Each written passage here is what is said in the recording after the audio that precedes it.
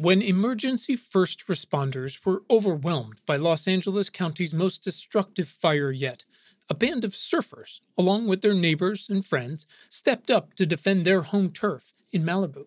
Their devotion to home drove them to show up for their community during the fire and for years afterward.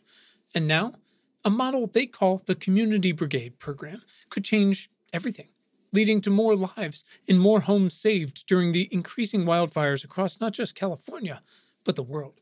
Join reporter Adriana Cargill from KCRW, NPR's All Things Considered, Crooked Media, and more, as she investigates a wildfire story that is not depressing, but is, in fact, a clear hope for the future.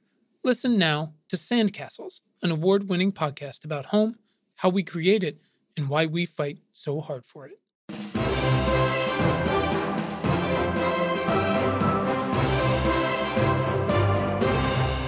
This week, 10 questions you should absolutely ask a company before you use their fun new AI tool. And later, the news. Gut inflammation news. California insurance gets harder to find. 750,000 adults just lost Medicaid insurance. What non-vaccinated COVID actually does to your lungs. And more. But first, I'm Quinn Emmett, and this is Important, Not Important. Science for people who give a shit. The newsletter features the most important science news, or just the news at this point, because that's what's driving it. Anyways, how you can think about it, and most importantly, what the hell you can do about it. Hit subscribe right now to get this newsletter and my conversations with the world's smartest people in our traditional podcast every single week. Of course, you can find the email version and links to everything at importantnotimportant.com or right in your show notes. It's June 2nd, 2023. Here's your weekly action steps. Last week's most popular action step is probably still pretty popular, which is checking out your real-time air quality data with Purple Air. Secondly, PFAS or PFAS or forever chemicals have been linked to serious health problems. Urge Congress to ban PFAS from all food contact materials by using the script we have in the show notes from Toxic Free Future. Number 3. Work in marketing? Join Clean Creatives, a movement of advertisers and PR professionals, and pledge to cut ties with fossil fuels. And lastly, and I use this every single day, reclaim your right to privacy online with the Mullvad, M-U-L-L-V-A-D, Mullvad VPN. And now, today's big question. What are the 10 questions you should absolutely ask a company before you use their fun new AI tool? Look. Before we get to them, understand this. There's trade-offs to everything, right? From crushing an entire box of Girl Scout cookies to taking on another round of chemo or moving schools or a new job, whatever it is. What seems like an easy, if not great call in the moment, almost always has some sort of long-term consequences, and that's okay. But you have to weigh them. And this is especially true online, as we call it, which is a vast wonderland and a hellscape that basically didn't exist when I was in high school, but has now permeated, empowered, and infected everything from how you communicate with your coworkers to Wi-Fi and GPS-enabled vibrators and electric lawnmowers. In some cases, the trade-offs are both immediately evident and clearly worth the cost. So that's how we gambled. We spent the past decade willingly providing Facebook and Google and others with our most intimate data in exchange for connecting us for free with old friends and new friends. And we gave them our pictures, and we tagged ourselves, and we tagged our friends in them, whether our friends knew or agreed or not. As GPS became available for civilian use, we gave those platforms, suddenly among the largest companies of all time, our location data, and we gave it to a bunch of upstarts too. We gave them our names, our kids' names, our birthdays, our home address, our work address, our wedding dates, the names and addresses of our pediatricians and abortion clinics, our kids' soccer fields and the days we're usually there, and pictures of them there. We gave them our favorite bars, our private DMs, and our voice, our pictures, our video, our doorbell camera footage, our opinions, our meeting notes, our sonograms, and everything else. A few months ago, when AI was really first popping off for everyone now, I wrote an article called What Do You Need? About our collective browsing history. And this is just a small part of it, talking about the last 10 years. It was no longer so difficult to keep up with close friends and family, and eventually even further with former colleagues and sorority sisters. It was revelatory, that period. But it wasn't enough, because maybe, sometimes, you just didn't want to see my frequent, it's complicated relationship updates. But you really liked when Frank shared his marathon training updates. And so in 2009, Facebook introduced the like button.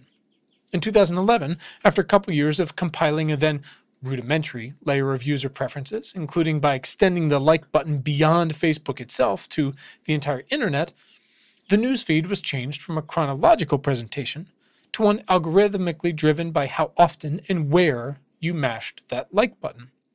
In 2012, ads came to the newsfeed to pay for all this computing power, ads increasingly hyper-targeted to you based on just how much of your personal information you were willing to share. We never looked back. We never looked back because that would require taking a long, hard look at who we are and why we keep building the same tools. It would require looking back at who got left behind and why. It would require us asking questions like, is this new tool something we're capable of handling? And what harm might it cause alongside incalculable profits? Cut to today. In 2022, platforms and companies and users that had been fucking around for quite a while finally found out, as the Supreme Court obliterated privacy, and your location and period data, among others, were suddenly being used as evidence in court. And now, on any given day, we're the biggest AI newsletter in the world.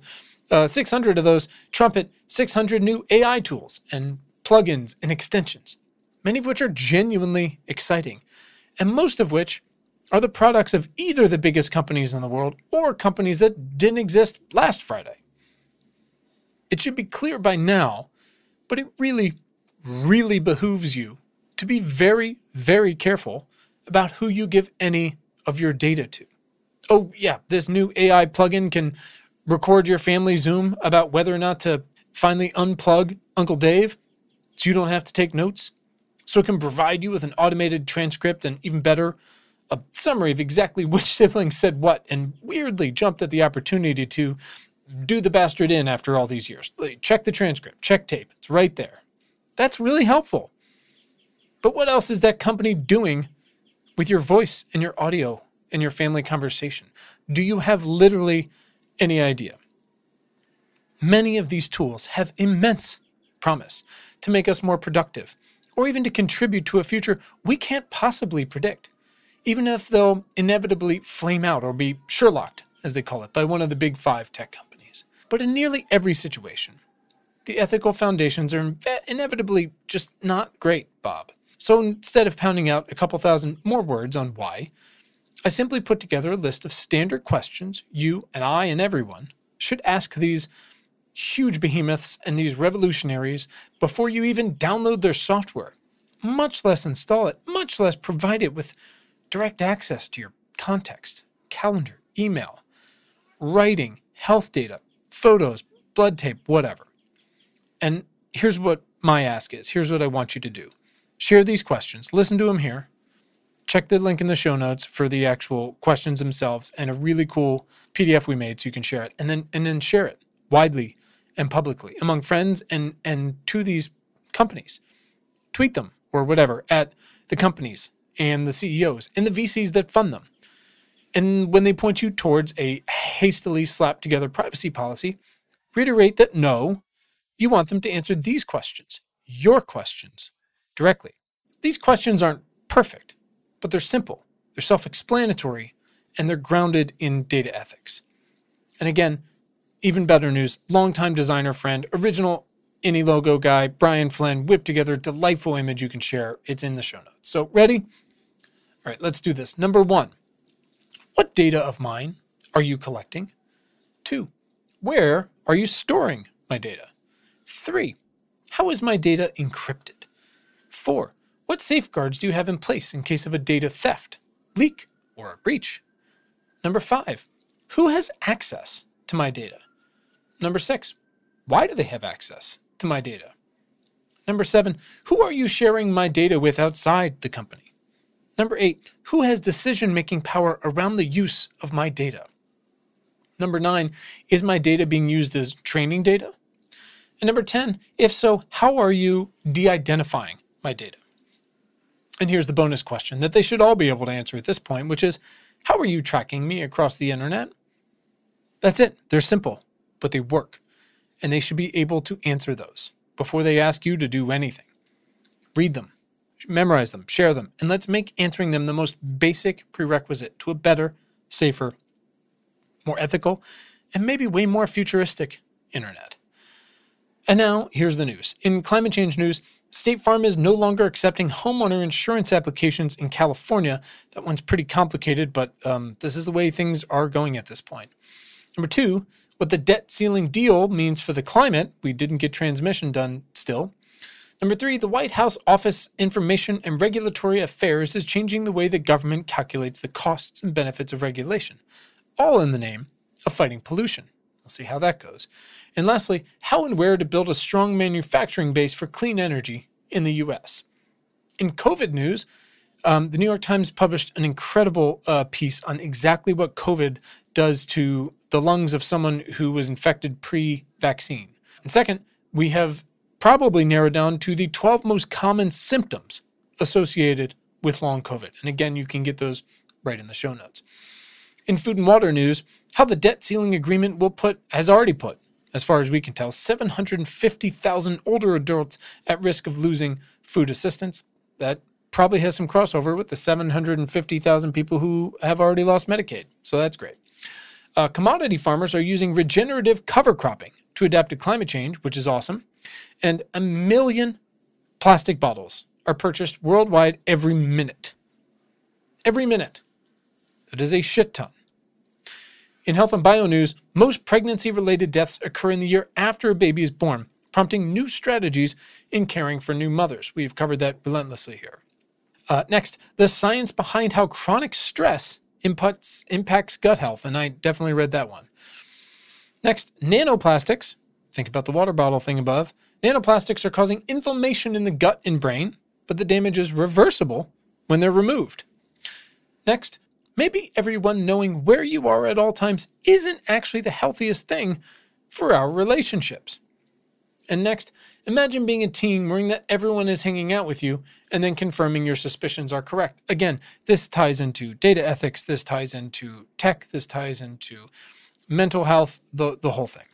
And in computer news, a summary of Wolfram Alpha's breakdown on what the hell is going on with ChatGPT and LLMs. This is a really good breakdown. Number 2, it's time to start thinking about the governance of superintelligence. And last, Amazon has settled with the FTC for illegally spying on users and collecting just ridiculous amounts of kids' data. So that's great. That's it for this week. Hit subscribe to get next week's issue straight to your feed. To go deeper, visit importantnotimportant.com. Thanks for being a part of our community, and thanks for giving a shit. Have a great time.